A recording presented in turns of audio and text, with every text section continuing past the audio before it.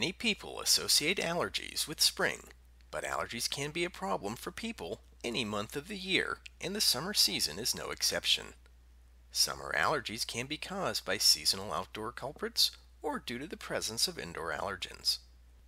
Two of the most common causes of summer allergies are due to the presence of pollen and mold. Depending on where you live, you may be exposed to a variety of different pollens. Generally speaking, trees usually pollinate during spring, but grasses and weeds can still cause pollen allergies throughout the summer months. High levels of airborne mold spores are a common occurrence during the summer months. Outdoors, warm and moist conditions can be conducive for elevated mold spore counts, which can be an issue for people working or enjoying the outdoors. These same spores can also make their way indoors, through open windows and doors, and even on people's clothes and hair. People who are allergic to mold should also inspect their home for the possible presence of mold growing indoors. Mold can grow quickly on many materials found in our homes, schools, and offices when temperatures are warm and moisture is present. Any part of a building that has suffered water damage or elevated humidity levels could be the source of indoor mold growth. Even mold growing in a crawl space, basement, attic, or in a wall cavity can cause indoor air quality problems. Dust mites are another common indoor allergen during the summer months. These tiny creatures thrive during this time of year due to the warm and humid conditions. Even certain fruits and vegetables people enjoy during the summer months can cause an allergic reaction.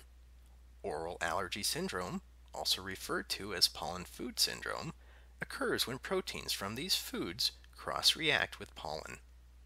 The presence of ground-level ozone in many areas during the hot summer months can also exacerbate allergy symptoms, as even relatively low levels of this pollutant can cause health effects in sensitive individuals.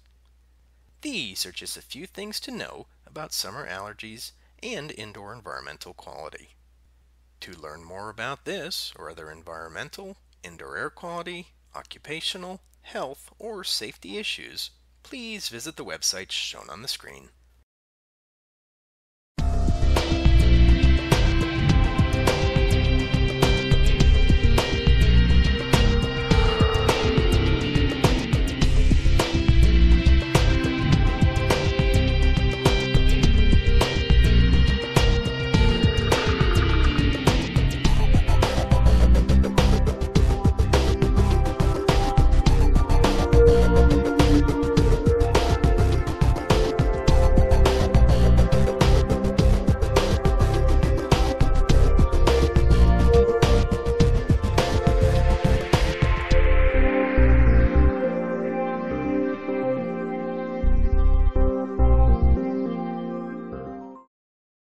IAQ TV, the place to be.